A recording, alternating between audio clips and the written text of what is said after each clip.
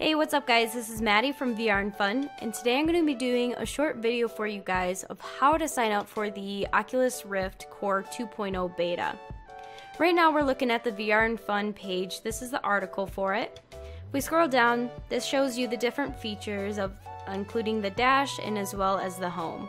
If you guys are interested in this, I will link this down in the description below for you guys. But I'm just going to keep scrolling down here until we get to the step-by-step of how to do it.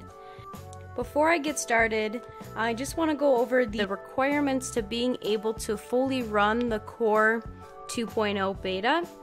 First, you must be running Windows 10, and there's really no way around that. So if you are running 7 or 8, you won't be able to use the different features for this beta.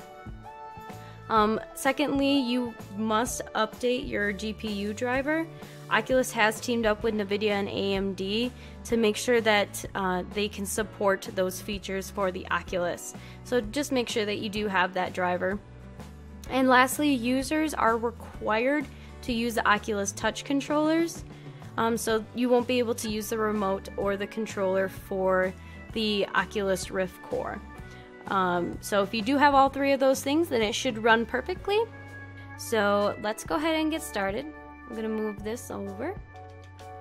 Okay, so the first thing that you guys want to do is go ahead and open up the Oculus app on your PC. After that's all loaded, you can go ahead and click the gear icon that's in the top right hand corner and then select settings. And the left hand menu is beta. Go ahead and click on that and then public test channel. So we'll go ahead and set this to on. So now what this says is enroll now to join the public test channel program. You'll automatically receive pre-released quote-unquote beta versions of Oculus software when available. You'll continue to receive publicly released versions otherwise. You can unenroll at any time by unclicking the setting. So we're gonna go ahead and hit join public test channel, and it will now say that we're enrolled and this button will turn blue. And it does say that you can unenroll at any time. So if you do want to unenroll, you can just hit this button and it will say that you'll no longer receive those and the button will go back to white.